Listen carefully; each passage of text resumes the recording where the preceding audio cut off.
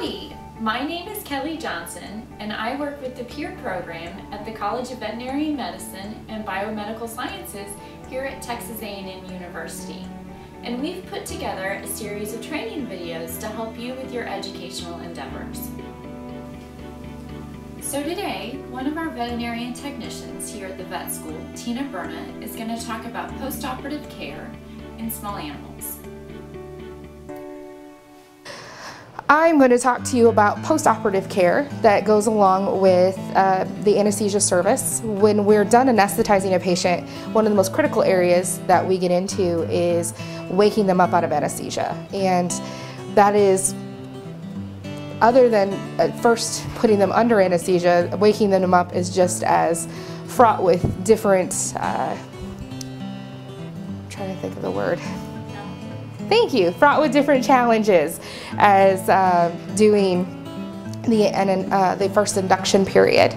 So when we first go to wake them up, one of the things that we have to think about is what kind of procedure they had done, how long they've been under anesthesia, if they're cold or not, if they have a certain type of structure. So the dogs with a smush face, they're much harder to wake up than those dogs that are normal, like a collie or a lab, Pekingese, English bulldogs, any of those dogs that have everything that a Labrador have just smushed.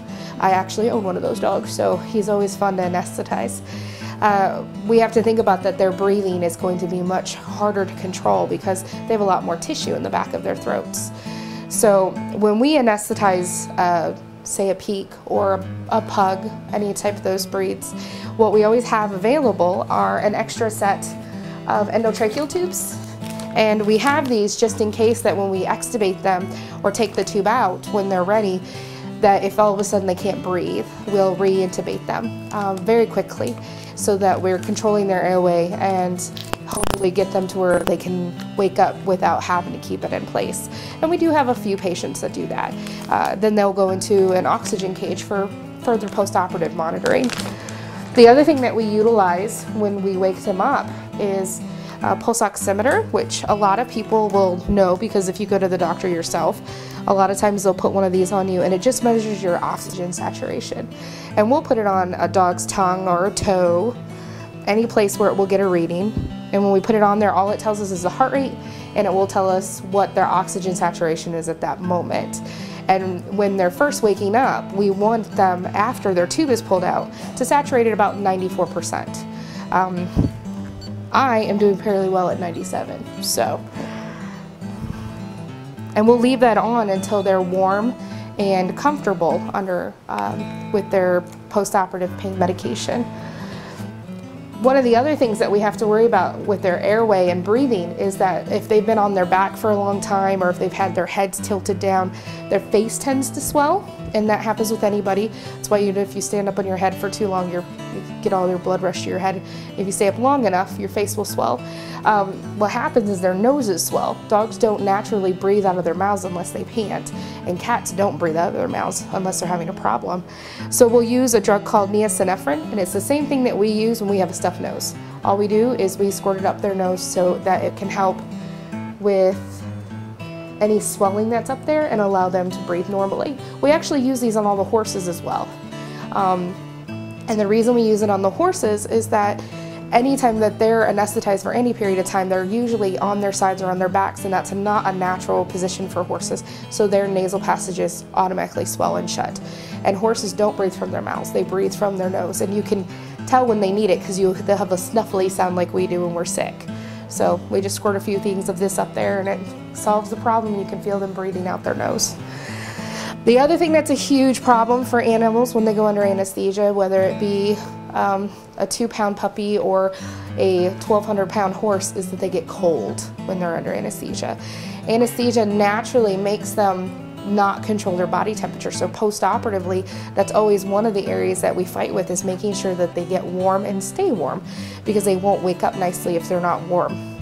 So we have different items that we use here at A&M, but in private practice they utilize these products as well. And one is a bear hugger, and this one, just when it plugs in and you put it in, they have these blankets, and they're basically kind of hot air balloons. It just blows hot air into it and it blows hot air onto the patient while they're under anesthesia during the surgical procedure, as well as when they're in post-operative care while they're waking up. In some patients, we have to keep a bear hugger on them for up to 2 hours after surgery, depending on how cold they get. Patients who have an abdominal procedure and their abdomen is open, it's very hard to keep them warm because all of their intestinal organs are getting cold. Horses are horrible to keep warm because they just don't make a bear hugger big enough. We do use another product which is called the Hot Dog, and the Hot Dog is different than the bear hugger because the bear hugger uses hot air and this is more like a hot heating pad. It's a little different. Heating pads typically have wires in them, which could create hot spots, and it can be dangerous because dogs can't tell us when it's too hot. People can, and they'll move away from it, but if they're waking up, they can't, and they'll get burns. So we use this product, and the reason we do is the blanket's a little different. It's got a polymer base instead, and it's just the polymer heats up evenly, and the control unit will actually alarm at us if it's overheating so that we can protect the patients. They have little sensor spots on them that will let us know that there's a problem. And these are also reusable, so we like them here because we can use them from one patient to the next while disinfecting them. And they actually make a blanket that is about as tall as I am and a little bit wider, and we use that on the horses. We put it over their necks and their heads to help keep them all the blood flow warm. Works a little bit. The normal temp that we want them at when they come out of anesthesia is about 98 degrees or higher. The normal body temp is about 100 degrees, but if we're at 98, we're doing a good job. A lot of patients, depending on where they go for, say, a MRI, just like humans, they will actually go into post-op sometimes as low as 90 degrees, which is less than ideal and can be dangerous because if your temperature gets too low, then it can have a problem with the heart. So those are things that we have to think about post-operatively when we go to wake them up, is how cold are they and how aggressive do we need to get in warming them up. And what we can do sometimes is heat up their fluids that we're giving them to heat them from the inside and the outside. So those are a couple of steps that we use. The other thing that we think about when we go into post-operative is before they wake up, is a lot of times they've been getting IV fluids, hopefully, and if they have, their bladders are usually big. And the bladder has a bunch of nerves that are connected to it, which are part of the vagus trunk. And the vagus trunk of nerves controls heart rate and respiration. If you have a really big bladder that's pressing on that vagus nerve, it can actually cause a heart rate to go really low. So we usually will express their bladders prior to them waking up to help with that. And then the other thing is so that when they wake up, they don't urinate on themselves, which is always a problem because husbandry is a big deal for our patients. It's uncomfortable for them to lay in their own urine, and if they're waking up, that could be something we have to worry about, especially if they have a wrap or a bandage on their leg because it was a broken leg or if we had to fix a knee. The other thing that we do is we wrap their catheters to make sure that they can't dislodge them when they awake.